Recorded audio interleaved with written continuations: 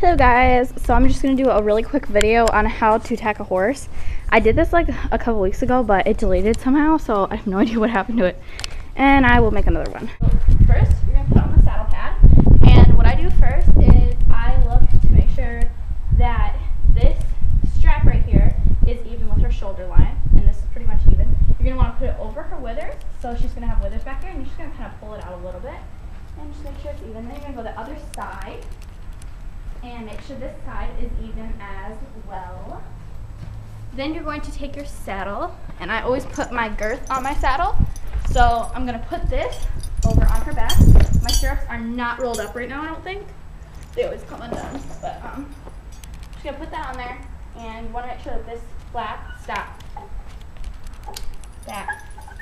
You want to make sure that this flap is even with the saddle pad so that they're not putting, the saddle's not putting any pressure on any part of their body underneath back here. This saddle pad's a little bit too small, but I have to buy a saddle pad, so that's why.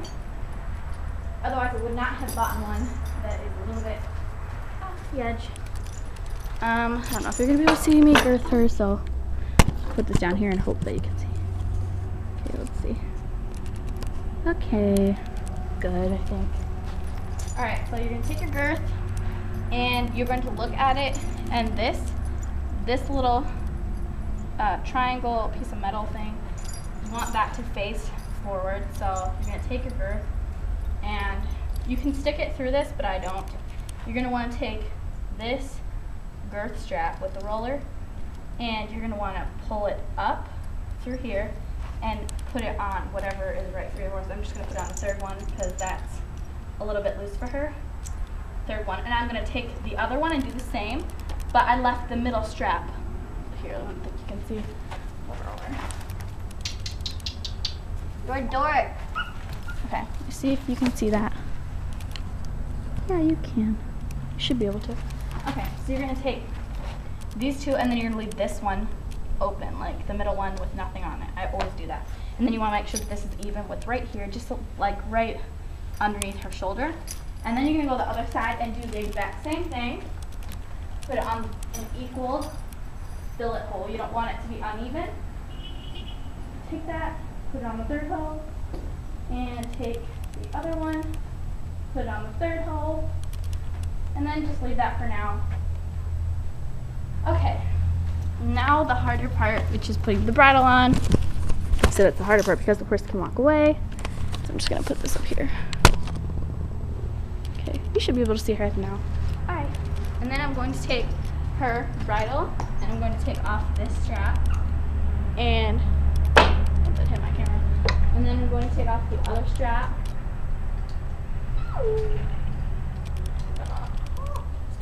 Okay.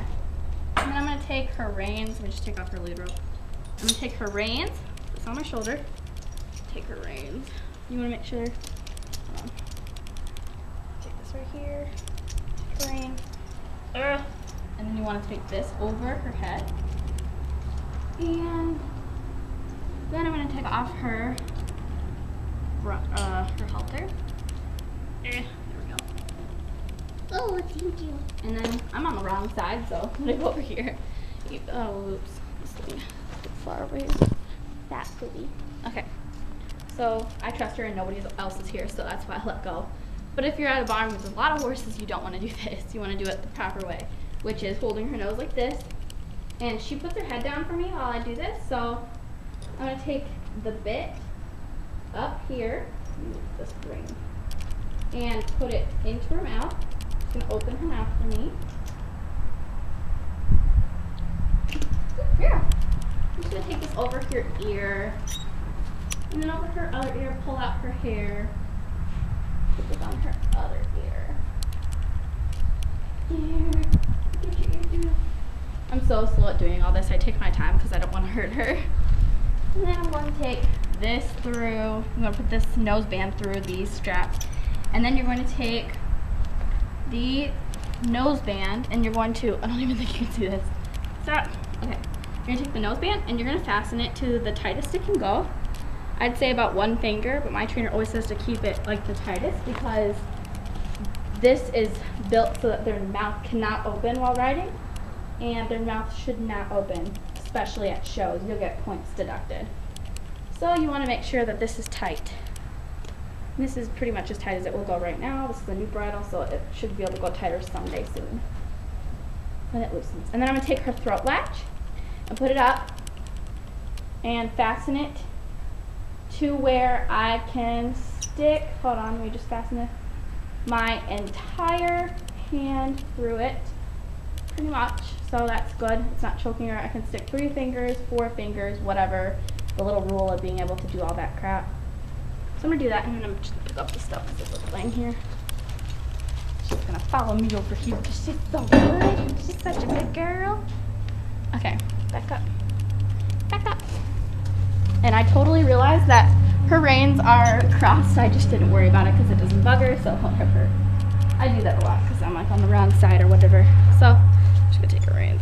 I have to take these off anyways. What's the point of really making it all fancy? So that is pretty much how you tack a horse.